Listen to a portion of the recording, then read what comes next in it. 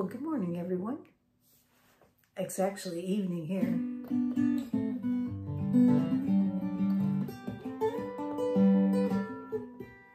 And I'm just messing around on the guitar, but I've been thinking about some of the comments that everybody has put out about wanting to understand my style of picking.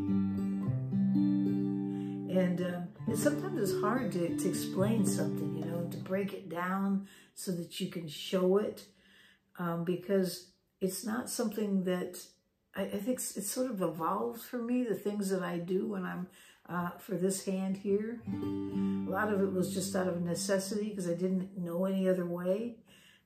So I ended up doing certain things. Maybe they're habits. But there is one thing that I learned that it's sort of by the book, and it stuck with me. And I've applied it throughout all of my years of playing guitar. And that is that very thing that where your thumb is dedicated to the E, A, D, or strings 6, 5, and 4, right? And then strings 3, 2, and 1, those are taken care of by these 3 fingers.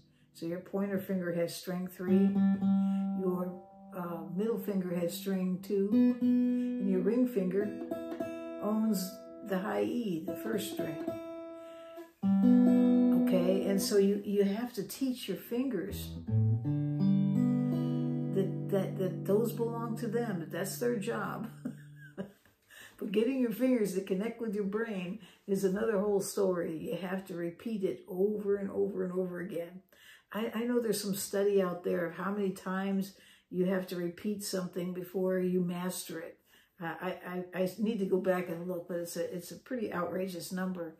But nevertheless, you have to put in so many hours to get it mastered. I don't even know that I have it mastered, but I can live with it. I'm learning every day. So, and some days I'm better than others. Some days I'll sit down and play, and I can't get my fingers to do anything. So, what is that? I don't know. But some days it just sort of flows, and it's like, oh boy, this is good. But it's all in that finger style. All has to do with the dedication of these fingers and having ownership to their strings.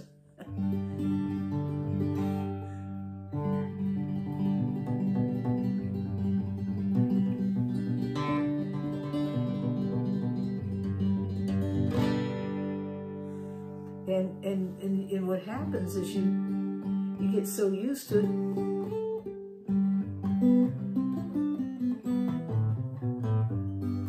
that it just becomes natural, and you don't think about it.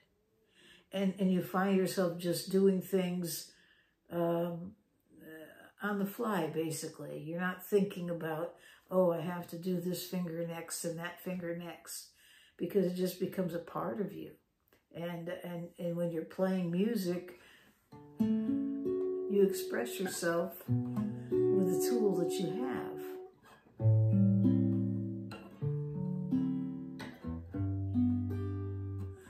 So I'm going to show you some tools or some exercises that you can do that'll help you kind of develop it, okay? And let me see how we can go with this. Let's start with the first one.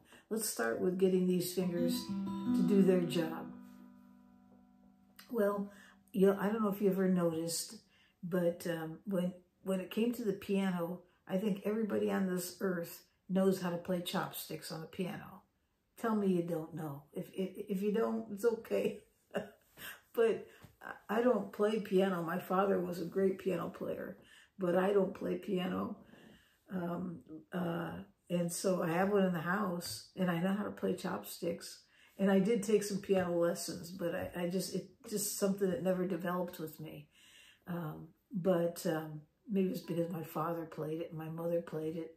Maybe I wanted to be different, and I got the guitar. Actually, I started with the violin, and then I got the guitar. But anyways, you know, the piano, the one thing I do know is chopsticks, and I learned that. My brother knew it, my sister knew it. Everybody could come over and play chopsticks. And so I thought, years ago, I got to thinking about the guitar. I thought, I wonder if I can play chopsticks on the guitar. And it turns out there is probably a number of ways to play it, because it's actually a waltz. It's in 3/4 time. And so there's a lot of different ways to play it, but I'm just going to show you a way that you can use it to train these fingers, okay? These 3 fingers for these 3 strings, and here's how you do it. Okay, so let's play the first note of chopsticks. You're going to go to the second string, and on the 1st fret, which is the C, you're going to put your pointer finger, okay? And then on the 3rd string, you're going to do the B flat. I think that's B flat. Yeah, it is. Okay. Sometimes I have to test it out. There it is right there. So now these 2 fingers are dedicated to strings 2 and 3, right? And you're having to play strings 2 and 3 together here. Okay. 1, 2, 3, 1, 2, 3. It's actually a waltz, okay? So it's a 3/4 time. What does that mean? Well, you have 3 beats in a measure, and every quarter note gets 1 beat. Do you remember that? Okay. Well, anyway, so. Okay. Get those fingers to do that. Okay, so here's how it goes. It goes 1, 2, 3, 1, 2, 3. Then we're going to go to the next. We're just going to pick up that ring finger and lay down just behind it on the 3rd string, 2nd fret. Put your middle finger. Okay? Now you're going to get your ring finger involved here in your picking, because now you're going to pick up, well, actually you don't have to pick it up if you don't want to, but you're going to just play the strings 1 and 2, just the way it is. Okay, so we got 1, 2, 3, 1, 2, 3, 1, 2, 3, 1, 2, 3. And then you're gonna roll over and pick up the F right there, or the 1st fret. See, so I'm playing 2 strings with that one. With that 1 finger is playing 2 strings. And then this, again, these 2 fingers, the ring and the middle finger. Okay, so we got 1, 2, 3, 1, 2, 3, 1, 1, 2, 3. And then you're just going to play single notes. So it's E, F, F, open E, then go to the 2nd fret, 2nd string, 3rd fret, and then back to the beginning again. 1, 2, 3, 1, 2, 3, 1, 2, 3.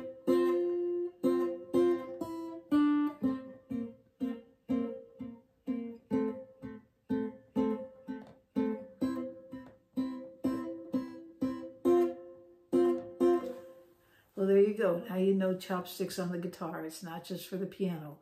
But the reason why you're doing that is because you're teaching your fingers, you belong to these strings. And when you play that, remember, these 2 fingers are doing this part. When you go over to pick up strings 1 and 2, make sure you're using the right fingers. And then when you do the single notes,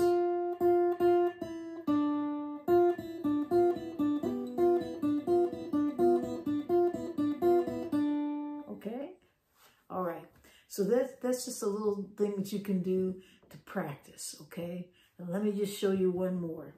It's something that kind of goes with the G chord, okay? Let's play a little G here. What you're going to do is, this time you're going to have to use your thumb and, and your middle finger. I have to think about this. So basic, we're going to just do some 2-finger fill-ins, okay?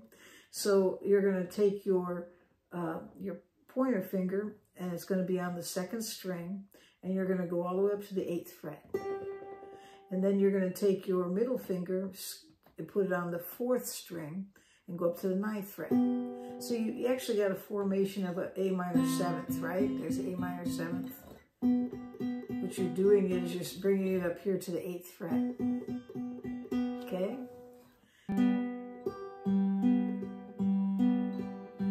So you're going to play your middle finger, your pointer, and then your thumb.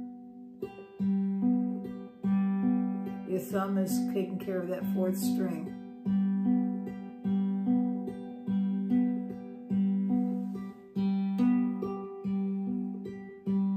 Okay, and then what you're going to do is you're going to move up 1 fret with your middle finger. Just go up to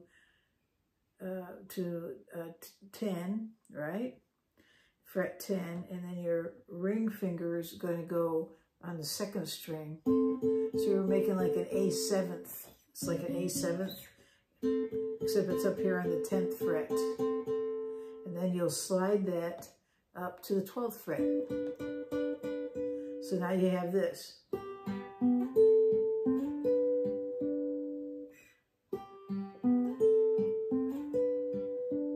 Okay, you got that? Go back. And you're teaching your fingers and your thumbs to work together. Start with your middle finger. Middle finger, pointer, and then the thumb.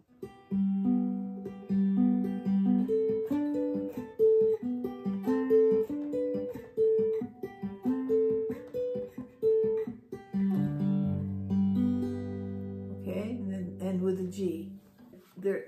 Those little fill-ins can go all up and down the fingerboard, but I'm just showing you little pieces of it.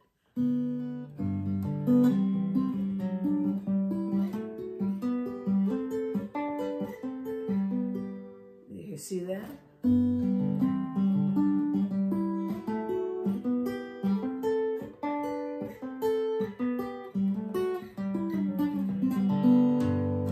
But for now, just to teach yourself to use these fingers is the purpose of it.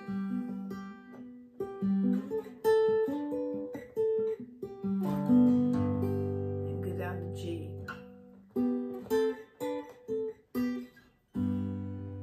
Okay, and if you want, you just do 2 fingers at a time.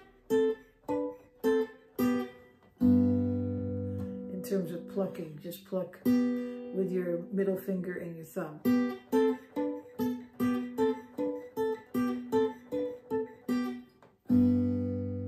Okay, all right. So take those things and practice them. See if they help you out some. I know some of this stuff can get a little bit on the boring side, but it's like taking medicine. It's just necessary. You got to teach your thumb to do these things. You have to get your thumb used to. And the only way you can do that is practice, practice, practice. All right. Well, I think we're going to end it right there. And I hope your Monday goes well for you. Or, I don't know, for some of you, it might be Tuesday. I'm not sure. I get kind of mixed up in terms of what goes on in other parts of the world. But it's a smaller world when it comes to this computer, I'll tell you. Anyways, I hope you all have a great day or night wherever you are in this world.